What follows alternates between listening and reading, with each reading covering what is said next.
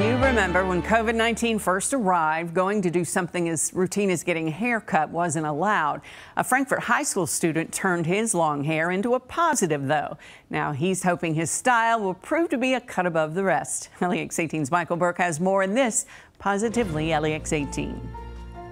Frankfort high schooler Josh Scott has entered himself into a contest. And I'm second place out of the 80. I think I'm only somewhere, I think a little less than 100 behind some other kid. Should he win the USA Mullet Championships, there's money in it for him. Josh started growing it 2.5 years ago. With big plans in mind for the cash prize, he's really hoping not to lose by a hair. There's going to be $1,000, and I plan on giving some of that to my church. They've always been, church's been real good to me. Pastor Gary Hager is a really good man. But the inspiration came from the best man he knows.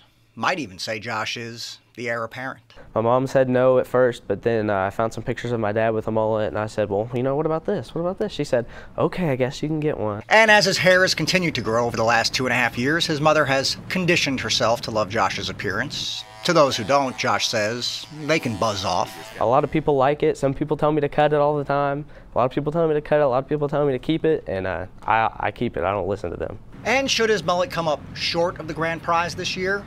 Well, that's easy. Just rinse and repeat. Win or lose, maybe I'll keep it and go next year if I lose. Regardless, the winner will be determined by votes rather than a judge's opinion. So we know there'll be no splitting hairs over this result. In Frankfort, for this Positively LEX 18, I'm Michael Burke. And he's not the only marvelous mullet in Kentucky. There are 6 other people competing in the competition as well.